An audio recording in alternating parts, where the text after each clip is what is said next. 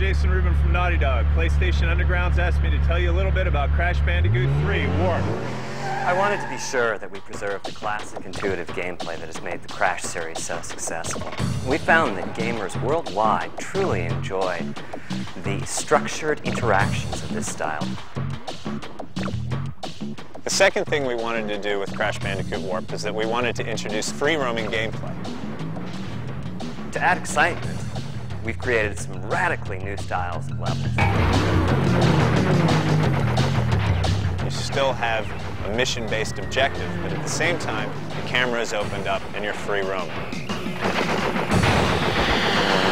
In addition, we wanted to broaden the replay value of the game so that players got more for their money. They got more bang for the buck. We added a time trial mode, but now they can race against the clock.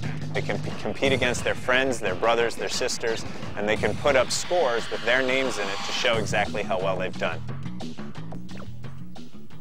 In the succession from Crash 1 to Crash 2 to Crash Warped, we as a team, and I personally, have learned a tremendous number of things. In Crash 1 and 2, the maximum distance at which you could see any polygon was about 70 meters. In Crash Warped, we've opened that up to 700 and some odd meters. Like in the medieval levels, there's a castle at the end that you can see nearly from the beginning of the level, and as you go through almost a kilometer of level distance, like you keep seeing the castle every time you get closer and closer as you go over crest. Because we've been able to achieve things that just haven't been seen before on the PlayStation. One of the accomplishments that we did in Crash Bandicoot Cortex Strikes Back is we had Crash be able to wade into water and to subdivide perfectly in the water, which is something that had really not been seen before on the PlayStation. And at first, there was some debate whether it was feasible. Now we've gone another step in Crash Bandicoot Warp. We have entire rounds where everything is floating in the water. We have environment mapping against waves, and the waves are moving in a very realistic ocean pattern, but you can see the reflections of the world in the waves, which gives a very, very realistic effect. I think most people, including ourselves, until this project, thought it was not possible to pull off that many things, that much subdivision in a level, that you just would not have the speed to do something like that. I think the way we pulled it off was with perseverance and with trying things and just keep working at it and working at it and working at it until we were able to get within the frame rate that we wanted. We've learned a tremendous amount about gameplay.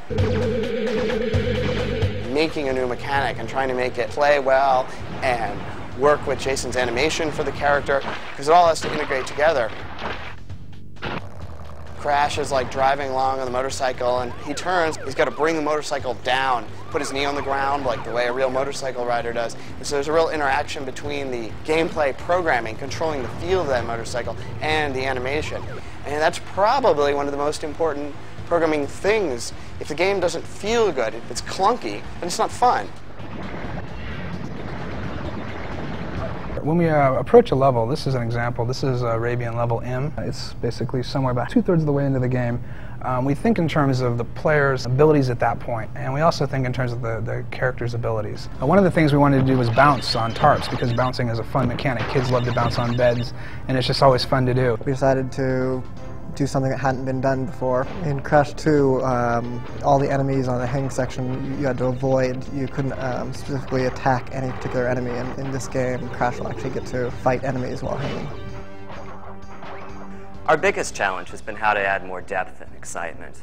I've always been proud of how Crash's moves need to be used in combination. The new moves, of course, are great. Well, we've got a bunch of power-ups that you gain across the game as you play. And what's really nice about that is basically the character grows as you're playing. Crash Warped has combinations like the slide, double jump, death tornado, which add greatly to the depth of the gameplay. At first, they'll just jump on an enemy, but after they get good at the combo, now they'll slide, jump, jump, and hover and come down on them at a much more aggressive style. The deaths are an important part of this game. What we learned in 2 is that people, if they die and there's something funny that happens at the end of it, it sort of softens the blow of taking a hit.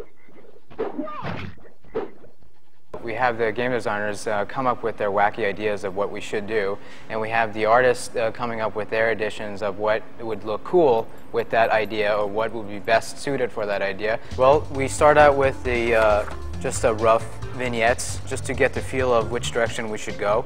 And then once we see that we're in the right environment, so we go straight to the line art. And the line art is a more finished artwork that leads eventually to being a color key, which has the actual palette of that level. So that way we can take different elements of the warped background and go to the computer and start modeling and start making textures and start applying lighting and coloring and things like that. Or I can also do a lot of palette shifts. And if, for example, I can take the daytime and I can make a nighttime version of it rather quickly. There have been a lot of really proud moments for Naughty Dog in the Crash series, but I think maybe the proudest moment has been seeing the culmination of technical achievements and artistic achievements that came together with some of our water levels in Crash Bandicoot Warped. Our ocean level is just beautiful. I think we have a gameplay style that is truly new and truly unique. And I think that it's extremely fun, and on top of that, technically, it's an extremely hard achievement. Well, you've crashed a few parties before, but I never expected you to make it this far. Now, I have to lay down a challenge to the PlayStation Underground viewers. I've heard that you're some of the best video game players, some of the best PlayStation players out there. And I want to see if that's actually true. The Naughty Dogs, all of the Sony testers, our Sony producers, as well as Mark Cerny, have been playing our time trial mode, and you'll be able to find in the credits of the game what all of our best times were. You don't turn back. I will inflict 1,000 years of suffering on you and the entire universe! And the challenge is, can you actually beat that time? And I have to say, within that group of people, there are some darn good players, so it's going to be quite a challenge. So the challenge is out to you now.